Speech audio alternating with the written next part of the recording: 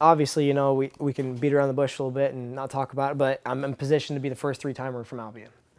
And it's, to me, it's not like, that's not what it's all about this year. I think it's coming in and focusing on, you know, just everyday effort. And if we come in and you give what you have every day, and these guys preach it to me, and they've engraved it in my brain, but if you give what you have every day, and you're going to get what, you know, you're going to get what you deserve.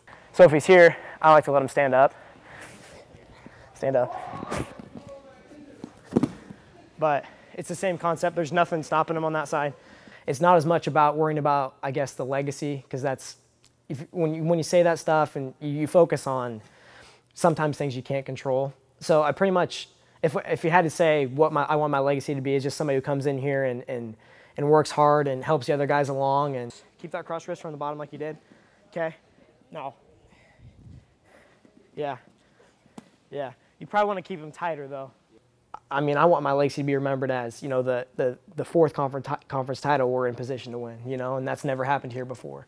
So that's more what I want, you know, when I'm in college and when I'm out of here. That's what I want people to remember.